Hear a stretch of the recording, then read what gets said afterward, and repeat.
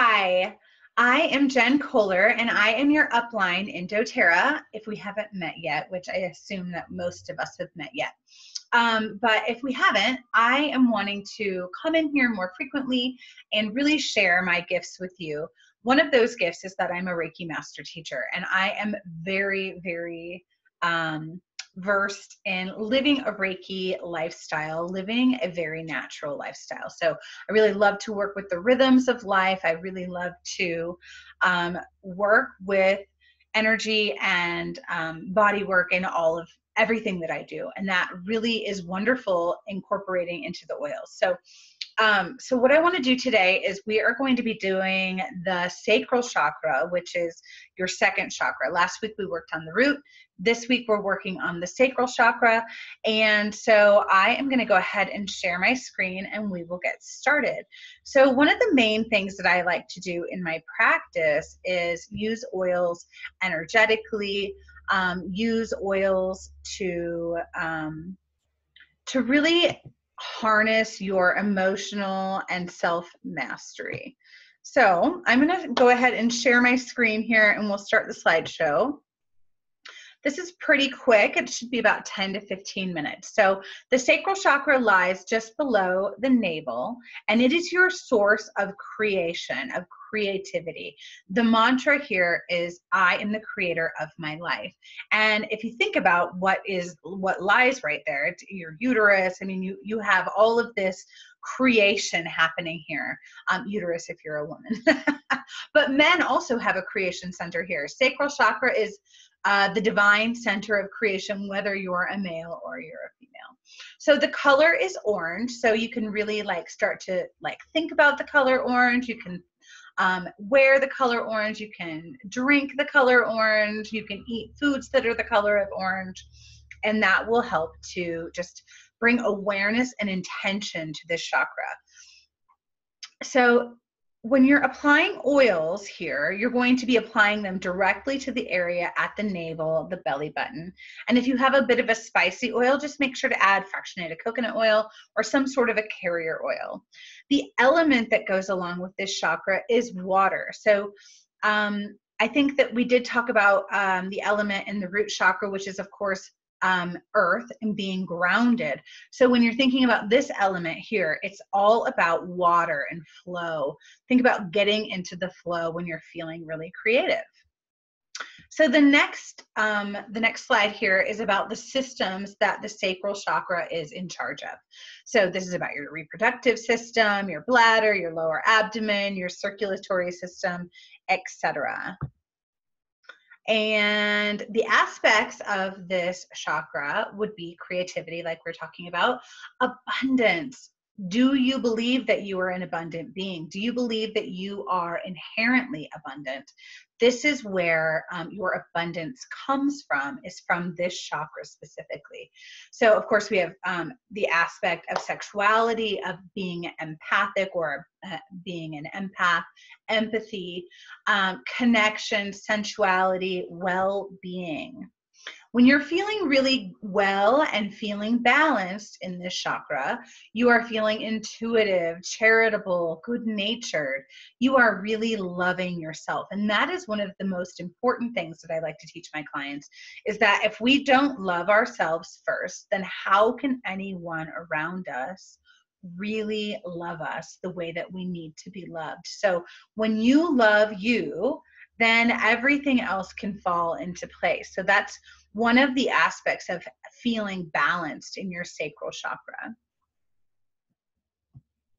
Okay, so the excess energy. So if you're feeling like you have too much energy in your sacral chakra, excuse me, you could be caught up in illusion. So like the illusion of what's going on in your world. Is it real or is it just illusion? Most things are just an illusion. You could be really overly ambitious. You could have an addictive personality or have addictive behaviors. You could really want to feel in control. So I always like to remind people that we really don't have any control, and that we are really meant to be letting go of control and letting the universe take charge. Sometimes it's really hard to do, right? So if you're feeling really stagnant in this chakra, you are feeling shy and timid, overly sensitive. You could be codependent, a little bit of OCD or emotional issues. You could feel guilty about pleasure or sex. That is what you will find if you're feeling overly stagnant. So suppressing that chakra. And some of the disease that goes along with the sacral chakra is constipation, candida, kidney disease, apathetic or low vibration, gout. Interesting. So those are just some things to watch for. As this chakra really becomes out of balance, these are the things that will manifest in the body. And that's what happens with all of the chakras. This is body insight. This is Reiki. This is chakra work. If you are out of balance in your body, it will physically manifest as disease in the body. Okay, so these are some yoga poses that are really great for the sacral chakra. And I love the mantras that go along with these. So bound ankle pose, happy baby pose. I'm not going to be demonstrating those for you. If you want to, you can look them up online. But radical pleasure is mine. I love that. And actually, when we talk about the oils, I will be giving you the radical self-love, radical self-acceptance blend. It's really, really nice. And then, of course, I am strong. I enjoy a healthy and passionate life, all about really just abundant lifestyle in this chakra. Okay, so here we are at the good stuff. Here's the essential oils and the emotional uses of those oils. So I love, okay, this is really a great tip. Ylang ylang, put it over your sacral chakra before you want to be intimate with someone, your partner, or whatever that looks like for you.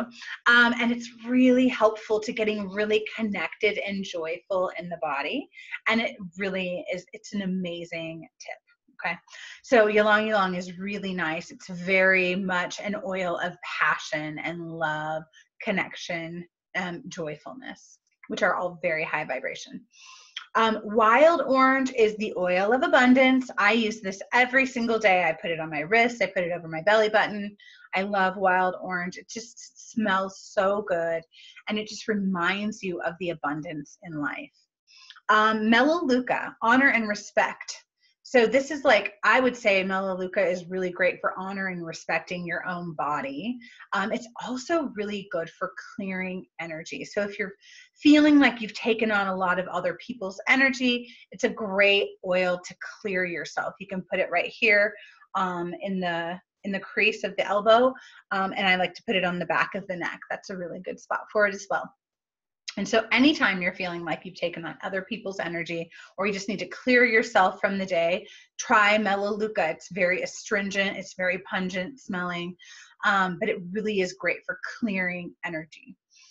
Juniper berry, also really nice for clearing energy, and it's the oil of self-acceptance. So juniper berry is one of my very favorite oils. I love this oil. I like to diffuse it. I like to put it on my wrists again. This one is a little bit spicy, so you might want to put on a carrier oil with it. Bergamot, comfortable with yourself, radical self-love. This is a really lovely, beautiful oil. Again, this is a citrus oil, and so you're going to want to use, I like to use a carrier oil with it. It gives me a bit of a sting. So that's just an indication that I need to have a carrier oil with it. But I love bergamot. It smells so delicious. It's so, it's just so citrusy. It's really fresh. It's really happy. It's really nice. Cinnamon is all about sexual harmony, and patchouli is all about confidence. So the radical self-love blend is, I actually don't blend it. I do each oil separately, but I rub bergamot and wild orange over my heart, and I do use a little carrier oil. Make sure that you're not out in full sun when you're putting oils like that on your skin, because they are photosensitive and you can burn yourself. And then patchouli, I put patchouli on the back of my neck. And I would highly recommend that if you're really wanting to love yourself more, and you're really wanting to like dive into who you are and how much love you can have for yourself, use this blend. It's so good. So patchouli on the back of the neck, bergamot and wild orange over the chest. It's just really beautiful, and it just grounds you into your body, and it really helps you to see how much you can really love yourself and how much abundance is within. It's really nice. So this is fun. So what we love to do with the sacral chakra is to, I love this, make a list of 100 things that you desire to be, do, have. This is a really good way to see what it is that you desire and sort of just get into the flow of creativity in your life. Dance, get into the creative flow with that. Laugh, watch funny movies, watch a funny show, have fun. We are supposed to be here to have fun, right? So that I think is the main point of the sacral chakra, is that we are the creators of our lives and we are meant to be here to be in flow and have fun. Stop trying to control everything and everyone around you and let go.